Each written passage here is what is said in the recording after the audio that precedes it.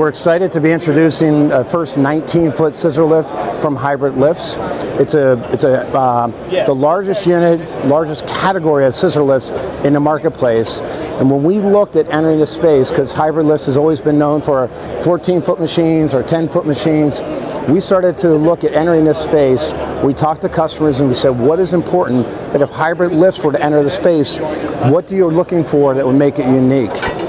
So we took a much different approach and we leveraged what was coming out with the new ANSI 9220 standards and said, how do we make this and work it to our advantage to provide customers something that they're really looking for and need.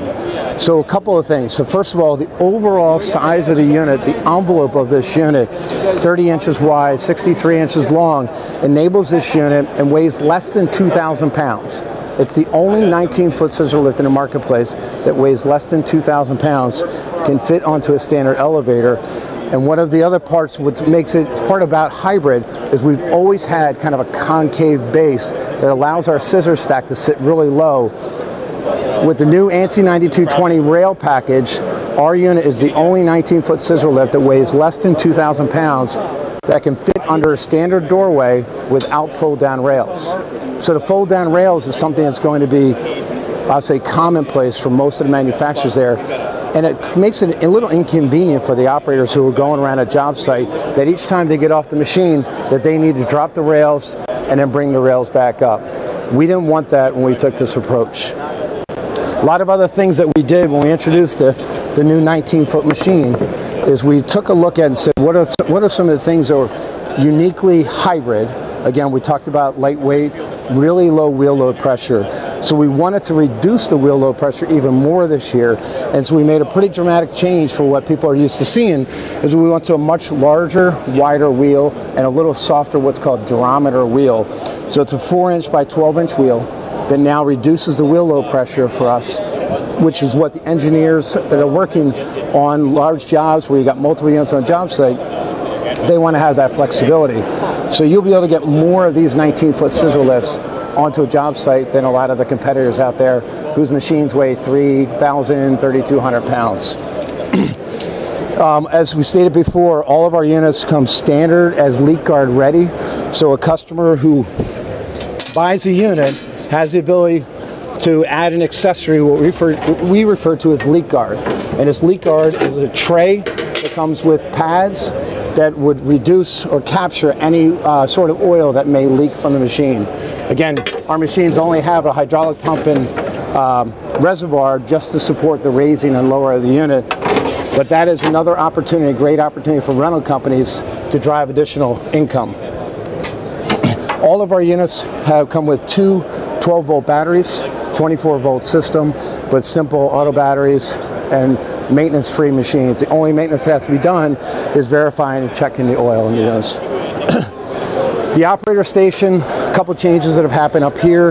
Again, with the new ANSI 9220 standards, we've gone to the new height of the rails. Again, no fold-down rails required. But we also put what we refer to as an easy glide system. So again, I'm not left-handed, but here, operating at the floor level, I can move this unit and the extension out without a lot of effort. I don't have to have a foot down and trying with two arms to push the unit. We've also gone into a new intelligent control system. The intelligent control system has been really a great feature for us. So first of all, it will give the operator a lot more information. And with the new ANSI standards, things like overload. So our units, this unit has 650 pounds of lift capacity, where most 19-foot machines in the marketplace have 500 pounds of lift capacity. So a lot more lift capacity. But if it gets into an overload, where somebody has put in more weight than the unit can lift, the unit will stay at height, or it won't raise to full height. So what we can do with ours is it has a feature here with the information button. They press and it will tell them L for load and what % they are to the max load. So if I go over, I'll know I'm over and I can start to reduce. Or if I bring material on here and tools on here and myself, I'll know I'm at 50 or 60 or 70% of lift capacity and I can operate my day and understand what's going on. Another unique thing that we did for the first time for Hy-Brid Lifts is our units have always been rated for indoor use, not rated for outdoor use. Under the new 9220 standards, if you're operating in a building that has no walls because they're doing a major renovation or building a new building, it's technically outdoors. So now all of our units come standard with 2 modes, where automatic default is I'm in indoor mode. So the indoor 1930, 19-foot machine will go to 19-foot, 25-foot work height. If I go to the outdoor mode, it's now at 11-foot is where it's going to stop the unit in height, the 17-foot work height. Familiarization, which is part of ANSI 9220, it's really imperative that we train our customers and teach them about that and understand what's going on here. Other than that, it's a really simple system for this. And again, with the arm guard or hand guard, it also makes it a little easier. So if customers are walking the unit onto a trailer, it enables them to back up, walk the unit onto a trailer safely because of that feature. A couple other unique little features. Again, we talked about no folding rails. With the new standards, one of the things that's required is to go to a full door. What we looked in the marketplace, nothing smaller than, say, a marble can exit the unit, can roll through. So now you have, everybody's gone to a full-size door, or in some instances, they put a piece of metal across the base to make sure nothing rolls out.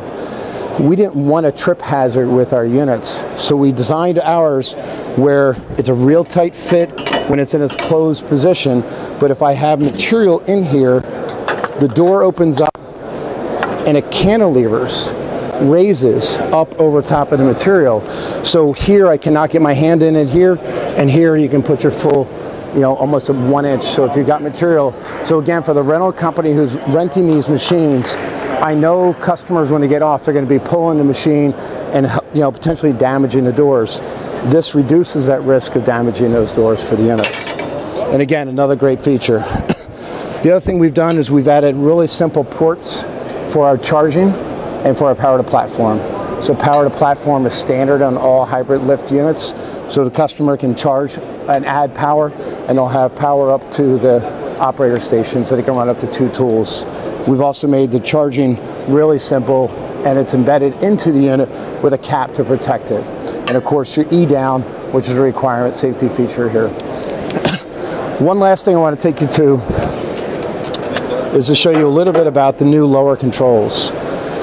So a nuisance for operators when they're operating machines has been upper controls. I turn the key to upper control, or I turn it to lower control. Lower control, I can raise the unit down here at the floor. But what happened in the past is I might turn to lower control, I get up in the unit, I forgot that I was in upper control, and I had to get back down and turn the key.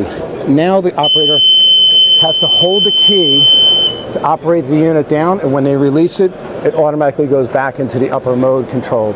So really enabling them to make sure that their people are safe, they're getting back up there, and they're keeping their time efficient. A couple last things for you is all of our units come standard with a tool holder and a tool tray. It's just a really nice convenience package for customers. We've all seen customers up there where they've got bags or anything else up here that's displayed, and we just wanted to make it really simple and integrated part of the machine.